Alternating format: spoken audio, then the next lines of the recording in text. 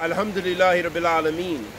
Wa salatu wa salam ala nabiyyina Muhammad wa ala alihi wa sahbihi wa sallam. Amma ba'd. Ahabbati fillah. Curing the heart is something in which all of us are looking for, or the cure for our hearts is something that we're all looking for. We're all looking for the means to come closer to Allah subhanahu wa ta'ala, and how we can cure the various diseases, spiritual diseases, of having desires,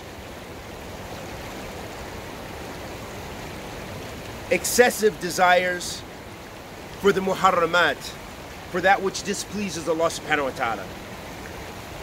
And likewise, the other spiritual diseases of envy, jealousy, hatred, the anguish and the anxiety, all of those things, those various spiritual diseases that we need to have cured.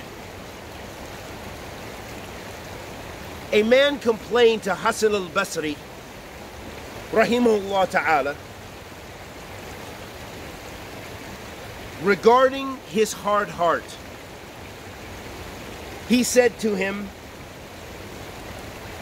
make it soft by remembering Allah. By remembering Allah the Exalted. Ahabbati fillah, we have to strive to follow the minhaj of the Salaf, the methodology of the Salaf Salih. And they're part of their minhaj. That means this was whole scale. That they strove to come closer to Allah and worship Allah subhanahu wa ta'ala ala ilm wa fiqh wa basira. And they strove their utmost for the spiritual cures, to remove sickness. And that's why when the man complained to Hasan al-Basri, rahmatullahi alayhi rahmatin wasi'ah,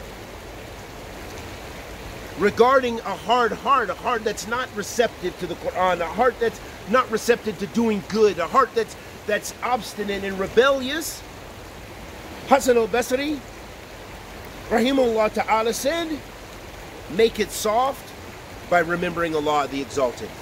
So, showing us the importance of making adhkar, all adhkar, whenever and as much as possible. And the best dhikr of Allah subhanahu wa ta'ala is of course the Quran.